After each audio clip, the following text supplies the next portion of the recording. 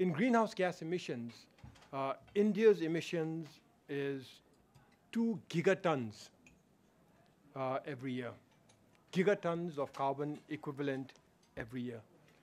But the opportunity is that India's total emissions is just 7% of the global emissions.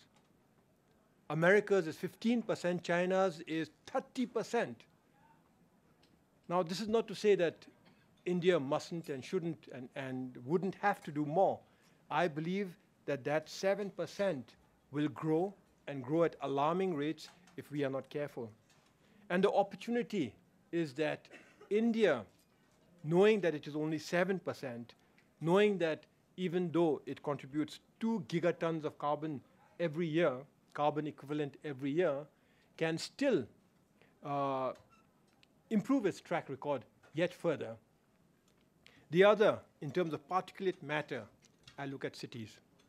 Now we look at the 10 most polluted cities. 9 out of the 10 are in India. But look at it differently now. I went through the list of 500 cities that was prepared by based on WHO data. 500 most polluted cities. And of the 500, 32 are Indian. Just 32. Of the top 10 most polluted cities, 9 are Indian and none are Chinese. Of the top 500, 283 are Chinese.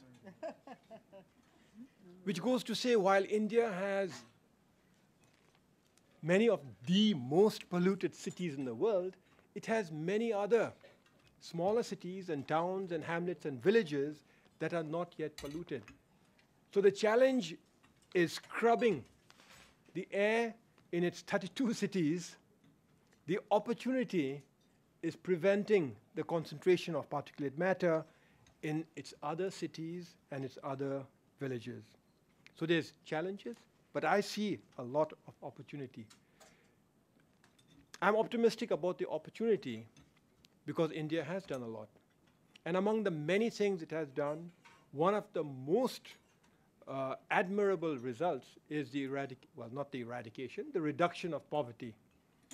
In the 10 years prior to 2016, according to UNDP, a good 271 million people are out of multidimensional poverty. This matters.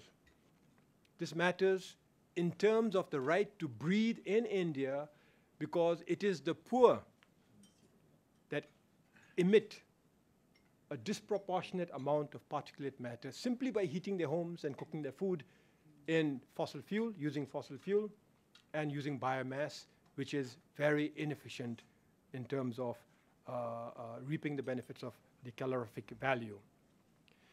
And so India has had successes in terms of fighting poverty. One good example is the LPG gas that has been distributed. I've read that 100 million households have benefited from free LPG gas. I haven't yet found out what that translates into reductions in both greenhouse gases and in particulate matter.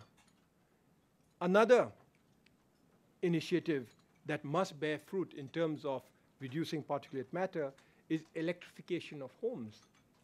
25 million homes have been electrified in the last 6 years. In Delhi, 5 million households receive 200 units of electricity free of cost. And all this must add up to reduction of particulate matter in the air. Yet, Delhi is very polluted. And yet, 9 of the 10 most polluted cities in the world belong to India. So therefore, a lot more has to be done. For instance, India's commitment to go all electric in terms of road transport by 2030 must be met. And these policies will contribute towards improving the quality of air, which will, by extension, contribute towards giving people the right to breathe.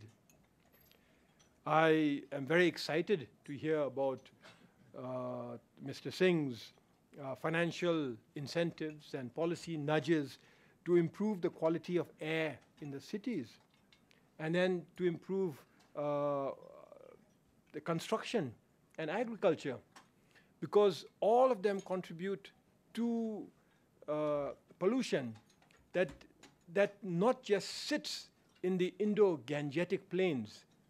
They actually seep in through the Himalayas. And once they seep into the Himalayan valleys, they have absolutely nowhere to go. And right now, sir, they have started to enter Bhutan. So if right to breathe is a fundamental right, if it is a human right, and if it is recognized as a trans-border issue, then my country will have to issue a bill to correct the infringement of our right to breathe. We are making good progress in a sense that Bhutan and India collaborate in the development of hydropower.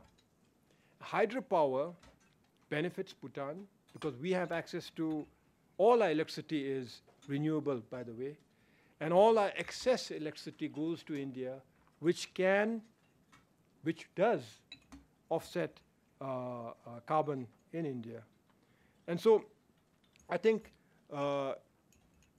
this right to breathe, I see it as a fundamental right. I see it as linked to the right to life, but I see it as a transnational issue, an issue that can be solved, and an issue that especially Bhutan and India, at least in our immediate neighborhood, can solve. Thank you.